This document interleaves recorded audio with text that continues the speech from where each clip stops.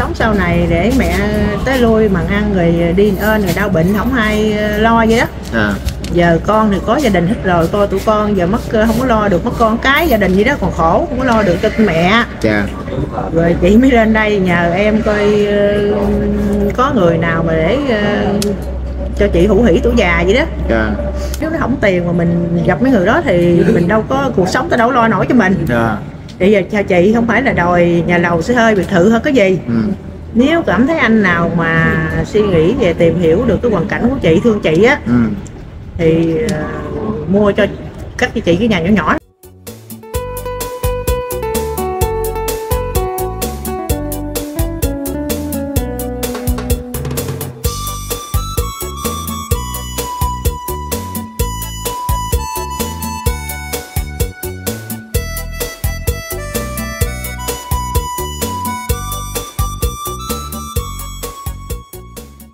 Nha. Chị chào em, chị chào tất cả cô bác anh chị trên YouTube. Chúc ngày mới cái đều được mạnh khỏe, nhiều sức khỏe, hạnh phúc. Chị giới thiệu đi, chị tên gì, đến từ đâu? Này chị tên Trần Thị Mười ở Gạch Sỏi Kiên Giang. Chị Mười ở Gạch Sỏi Kiên Giang. Chị giới thiệu lại hôn nhân của chị. Hôn nhân chị là chị thôi nay ông xã 10 mấy năm rồi, ông xã có vợ rồi. Giờ là chị ở với chị có 2 đứa con, một thằng trai, một đứa gái gả, còn thằng trai thì nó ở nhà với chị á. Rồi giờ lớn tuổi thì tính không có muốn bước thêm bước nữa mà con chị thấy nhỏ gái rồi thấy lớn tuổi rồi, như mình đau bệnh đêm hôm đồ không có ai hữu hỉ chăm sóc á, rồi sợ đau bệnh không ai lo, rồi nó kêu thôi mẹ kiếm người nào người đi đàng hoàng tử tế lo cho mẹ cuộc sống sau này để mẹ tới lui mà ăn rồi đi ơn rồi đau bệnh không ai lo vậy đó. Giờ con thì có gia đình hết rồi, coi tụi con giờ mất không có lo được, mất con cái gia đình gì đó còn khổ, không có lo được cho mẹ. Rồi chị mới lên đây nhờ em coi có người nào mà để cho chị hữu hỉ tuổi già vậy đó. Mà nhưng chị có một cái là cái tánh chị cũng hơi khó à. Khó hả? Khó cỡ nào chị? Chung là cái tánh chị là thích những người làm, nói chung đó mình nói không cần tiền thì cái đó thì không đúng. Đúng rồi. Đã sống từng tuổi này rồi mà với phần giờ chị cũng đã khổ rồi, mà nếu giờ nó không tiền lên đây thì không gài chị coi YouTube á, của em á thì cũng nhiều anh thì cũng dễ thương, mà điều người ta cũng gia đình cũng khổ như mình, mà nếu nó không tiền mà mình gặp mấy người đó thì mình đâu có cuộc sống, ta đâu lo nổi cho mình. Bây giờ cho chị không phải là đòi nhà lầu xe hơi biệt thự hay cái gì. Nếu cảm thấy anh nào mà suy nghĩ về tìm hiểu được cái hoàn cảnh của chị, thương chị á, thì mua cho cắt cho chị cái nhà nhỏ nhỏ, là nhà cấp 4 nhỏ thôi. Rồi 2 đứa tự mình ra riêng mình ở gì đó, rồi mình buôn bán gì đó hữu hỉ mình sống cũng được. Còn cái nhà của chị ở hiện bây giờ thì đó chị cắt cho con của chị ở, thằng trai nó ở. Và đất đó thì của bà vợ chồng cho. Nếu chị có chồng thì chị để cho con chị ở, chứ chị không ở bên đó được. Chị chỉ muốn riêng tư thôi, với thứ hai nữa là phải thông cảm cho chị còn bà mẹ 91 tuổi. Đó, nếu mà lo được cho chị cái nhà nhỏ nhỏ vậy đó, rồi chị rước mẹ chị về để chị chăm sóc hàng ngày.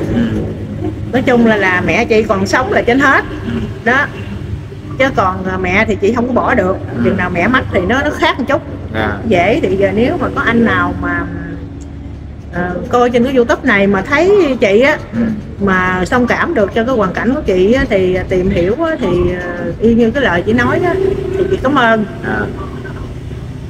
Chứ còn nói mà chị đòi hỏi quá thì chị không có đòi hỏi quá đâu. Mà đều nói không có cần tiền rồi, cái đó chị không dám nói.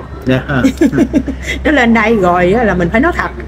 Cái để giờ mình không nói thật rồi sau này cái về cái mình như là mình chỗ ra suy nghĩ ra, phát sinh ra thêm nữa là nó phiền phức, nó mất cái tình cảm. Đúng rồi đó. Chị không thích là mùng 3 vô mùng 7 ra. Rồi sao là mình nói trước buổi ban đầu hả chị? Đúng rồi, sống là phải sống cho nó rõ ràng, để trung thực. Cái tánh chị phải thích cái người đó. Tuy rằng lo cho chị được nhưng phải có cái tâm, có cái đức nha, có hậu mới được, biết thương người. Chị không chê xấu đẹp gì hết, có tâm, có đức, có hậu là được. Biết thương người, chia sẻ cho anh em, cộng đồng là được hả. Đừng khinh khi, đừng khinh dễ người nghèo hoặc người giàu gì hết là được, có cái tâm là được. Chị chỉ biết bao nhiêu thôi chứ không có chê lùn cao hay là ốm mập gì xấu đẹp gì hết, miễn chủ yếu mình có cái tâm biết thương vợ thương con thì lo cho vợ cho con là ok. Mà nếu mà người đó có con thì chị chấp nhận thương chị như vậy đó, thì chị cũng thương con người đó như con chị. Phải thương con chị cũng như con người đó nha. Chứ vậy phân biệt con mày con tao chị cũng không thích nữa. Tánh chị là như vậy. Mà tánh chị thì cũng có cái ưu điểm là không có thích nhộn nhịp, trầm lắng hả? Trầm lắng.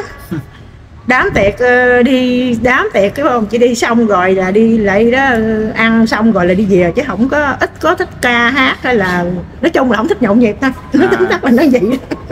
Chỗ nhộn nhịp đông đúc là chúng đi ít có đi lắm, mà mấy chỗ chùa miễu đi nhiều. Chùa miễu, phải đi chùa miễu, phải đi chùa miễu nhiều, thích cái chỗ trầm lắng im lặng đó. Tính chị là gì không có thích nhộn nhịp nhiều. Với thứ hai nữa là chị không có thích, tính chị là nói chung là không có thích tranh đua hoặc xe xua theo bạn bè. Đó, thích tự nhiên không mà. Như hai lúa vậy đó. Đó giờ là như thế đó, chứ không có che chua tranh đua như ta, tại vì mình ăn theo thở ở theo thì. Cuộc sống mỗi người nó khác, mình phải liệu cơm gấp mắm chứ cưng, đâu có ra đường mà tranh đua theo người ta được. Thì chị lên đây là chị nói thật không, mà người thật nói thật. Nếu mà khi chị lên đây thì cả dòng họ anh em chị thì đều ai cũng biết hết rồi. Mình đâu có gì mình giấu chi. Đó thì năm nay chị 49 tuổi, có mẹo đó sinh năm 1975 đó. 49 tuổi. 49 tuổi của mẹo đó, sinh năm lớn hơn Tiến tuổi. Đúng rồi. Cương tuổi Thìn, chị của mẹo. Thì chị chỉ mong ước như vậy thôi. Còn nếu mà không nói thì anh em cô bác đừng có chửi với đừng có buồn. Với thứ hai nữa, nếu mà không có như cái mong ước của mình không có được vậy á thì chắc cũng im luôn. là sao chị nói rõ hơn? Ý là im luôn là mình không có tiến tới người nào nữa. Đó. Bây giờ chị ước mong là cắt cho chị một cái căn nhà nhỏ. Đúng rồi. Nếu mà anh nào làm được đúng rồi thì chị sẽ đến với người đó. Thì đó, người đó vợ với chị. Vợ chị. Rồi phụ nuôi tiếp với chị. Giờ không phải càng nuôi về mẹ già chị, chủ yếu là như là chị sống ở rước mẹ về để chăm sóc, là như là cơm nước thôi. Còn tiền bạc ăn uống thì không có lo, tại vì con cháu của chị là nó cung cấp hết cho mẹ.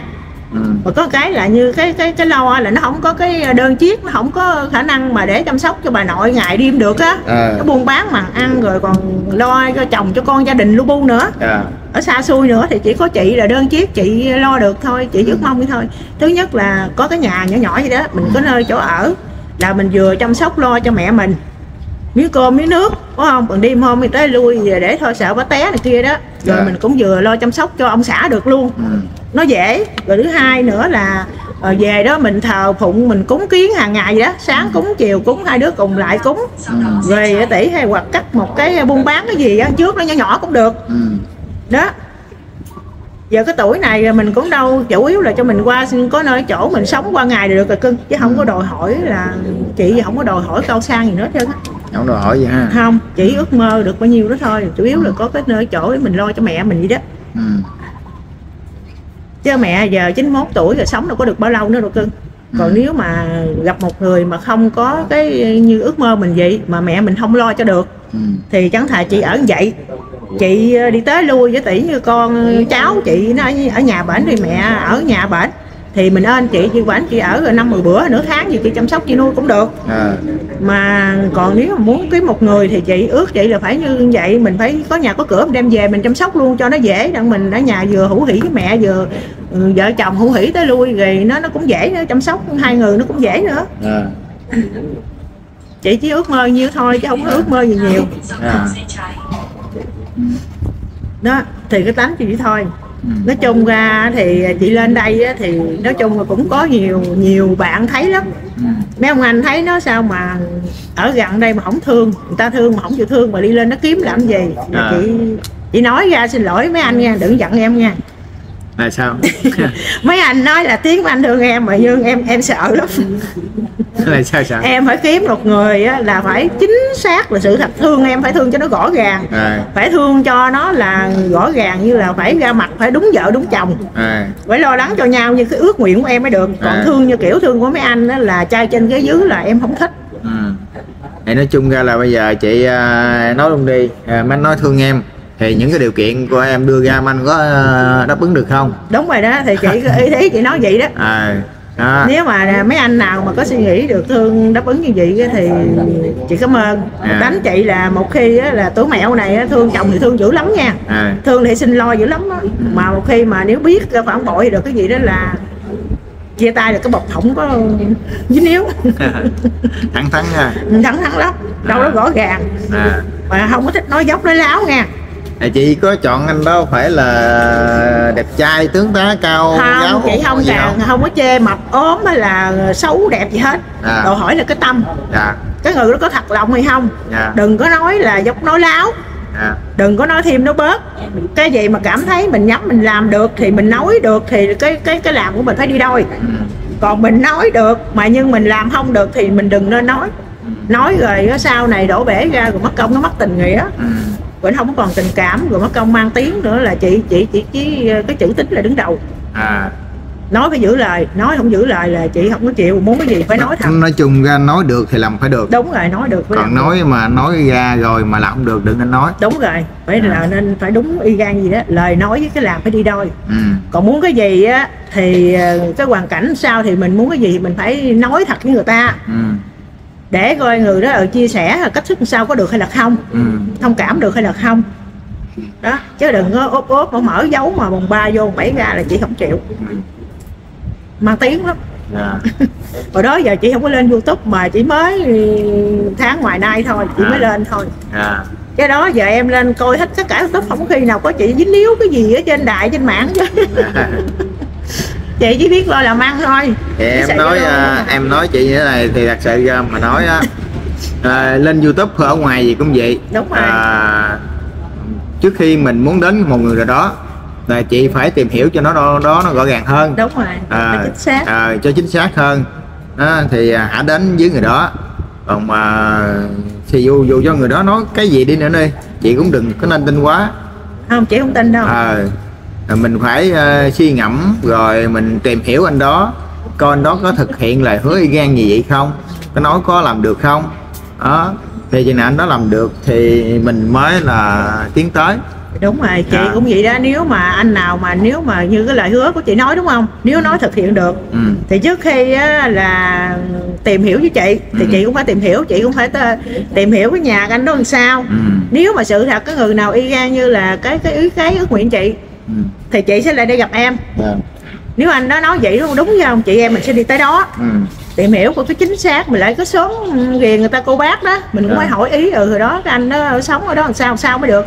Hoặc sau này cưng cũng, nếu chị có được vậy thì cưng cũng phải về tới chỗ chị, đúng không, để tìm hiểu coi có phải chị nói thêm nói bớt hay là sự thật hay không đó. Phải tìm hiểu cho em chứ đâu phải nói trên cái miệng không rồi mình chỉ nghe cái lời nói đâu có được. Mà chị thì là tình thiệt nó thiệt, bởi vì có khi nào chị nói mà lên đây chị nổi cho nó chị giàu không có, nghèo là mình nói mình chấp nhận nghèo, mình chịu nghèo thiệt. Cảm thấy ai thông cảm chia sẻ được cho mình, nếu mà mấy anh nào mà có cảm thấy dư dả đó, mình nên mà không có lo cho ai đó, cảm thấy mà chia sẻ được, cứu vớt được tiếp cái cuộc sống đời sống của chị á, làm phước được thì chị rất cảm ơn đó.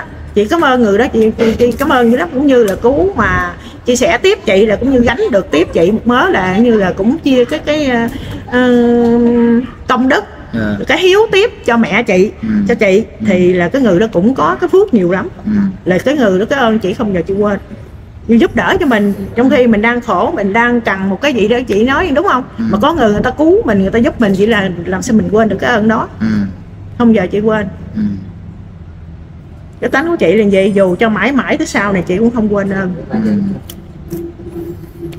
Thì đến chung ra thì vậy chị coi như là cái duyên đi. Đúng rồi. Nếu mình đến giai là được á thì đó là cái duyên. Chứ mình dù cho mình muốn có không được, mà có khi những chuyện mình không muốn mà lại được. Đúng rồi, tại theo cái duyên. Thì đó bây giờ chị lên chị nói vậy đó, mà nhưng cái tánh chị là nó không hiền, không dữ. Trung bình đó. Trung bình. Theo chị mà thấy người nào hiền mà mấy người mà cứ dữ ăn hiếp chị cũng mắc phải lên tiếng. Mà chị thấy người nào mà dữ quá thì chị cũng né. Cảm thấy người ta không dữ mà người ta nói chuyện thô lỗ, không thấy mà như dạng là không có ra cái gì thì thôi mình né, tốt nhất né đi.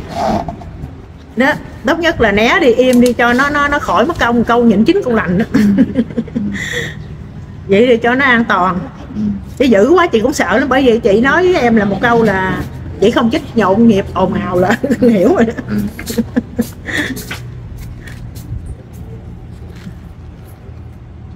Nhưng cái tánh chị thì rõ ràng lắm. Chị cũng ước nguyện nhiêu thôi. Về chị lên YouTube đó là coi nếu gần xa gì đó thì nếu anh nào mà tìm hiểu được trên cái YouTube của em á, của Tiến á, thì nếu chia sẻ được với chị cái tình thương tình cảm gì đó thì phải chia sẻ phải thật lòng nha. Chị thật lòng lắm, nói thật phải làm thật. Thì chị cảm ơn nhiều. Thì bây giờ nói chung ra chỉ nói trong này thì cũng chưa ai biết sao, mà nếu tiến tới tìm hiểu được á thì sẽ hiểu chị. Tánh chị nói là 1 1 2 à. Rồi bây giờ em hỏi chị câu này ha. Rồi. Bây giờ là chị nói chị anh nào cắt được cho chị một căn nhà nhỏ. Đúng rồi. Bây giờ chị có đất chưa? Đất thì chị không có. Mua đất. Bây giờ mua nhỏ thôi, bề ngang chừng vài mét gì đó, 4-5 mét, 5-6 mét gì đó, dài mét đủ cái nhà thôi. Bây giờ mua đất mà để cất nhà nó hơi bộn mà không, nha. đất bây giờ cái nền như mình thôn quê là như dạng bây giờ cũng rẻ. Đứng rẻ không bao nhiêu tiền chứ. Cũng rẻ à, tùy theo cưng. Mình đâu có đòi sống ở thị thành nữa. Cho nó quê ha. Chủ yếu là có chỗ nơi chỗ ở để mình lo cái cuộc sống hai đứa. Có nơi chỗ để mình thờ mình cúng hàng ngày lễ Phật để cho cái tâm của mình nó được thoải mái chút. Rồi với để chị chăm sóc cho mẹ chị gì đó, cơm nước gì bởi con ơn hả tỷ, giờ mình nấu hai đứa ăn, hai chồng ăn thì sẵn là mình lo cho mẹ luôn, cho bác ăn, đừng ép ăn, cho nó vui một chút hữu hỉ. Đó. Thì chị có hiếu với cha mẹ thì cái anh đó nếu mà chia sẻ với chị được thì anh đó cũng hưởng mớ. Con cháu chị nếu mà lo được chị là con cháu chị mừng dữ lắm. Con cháu chị thương dữ lắm. Chứ còn tiền bạc thì lo cho mẹ chị ăn uống hoặc đau bệnh, tiền bạc lo thì cái đó khỏi. Mẹ chị có bảo hiểm. Tiền bạc thì hàng ngày con cháu nó cung cấp, hàng tháng nó gửi tiền về cho mẹ ăn không à. Nó lo từ A tới Z. Đó, còn mình cảm thấy mình lo cho mẹ mình được nhiêu thì thêm thì mình lo, bỏ công sức nó ra là chủ yếu là cái công sức của mình thôi. Tại mẹ nay 91 tuổi già rồi, yếu rồi chị bảo khỏe là khỏe theo cái sức khỏe của bả thôi, chứ đối với mình thì yếu rồi đi vô đi ra bằng đêm hôm đồ sợ chợt té này kia đó. Cơm nước nấu ăn mình ơn thì ăn mình ơn thì nó cũng ngán đó. Gia tỷ như có đông đúc thì con cái ép đồ ba ăn nửa chén thì mình ép thêm nửa chén, ba ăn chén cũng được, cũng đỡ, cũng mừng. Chứ giờ dòng họ chị giờ bên nội ngoại đâu còn ai còn có anh mẹ chị đó. Mà chị nói thật, một khi mà nếu mà chị không có biết thương mẹ phải không, chị không biết thương mẹ chị là chị nói thật là chị không biết thương ai hết. Đừng có nói là chồng con. Mẹ chị là trên hết. Đó, mẹ chị là trên hết, chồng con là thứ hai, đứng hàng hai chứ không có đứng hàng đầu nha, nói trước. Đừng phân bì nó sao em thương mẹ em mà không thương chồng thương con, rồi thương mẹ là duy nhất không. Mẹ là để trên đầu, chồng con chỉ để trên vai, hai bên vai thôi chứ không có để trên đầu được. Nói trước. Rồi thôi vậy em cũng cảm ơn chị ha, để em chia sẻ cái clip này lên. Coi có cô chú anh có anh nào chú nào thấy được những cái lời nói của chị thì làm theo cái yêu cầu của chị được thì hãy liên hệ với Tiến nha. Rồi cũng chào tất cả, nghe chúc tất cả được vạn sự như ý nha. Vậy thôi Tiến cũng chào tất cả cô chú anh em. Tiến kết thúc video đây thì mong rằng cô chú anh em có thương Tiến và mấy anh em đây cho một cái đăng ký, một lượt chia sẻ và nhớ ấn chuông thông báo để nhận video mới nhất của mấy anh em đây nha. Chào khán giả. Cảm ơn, chào tất cả.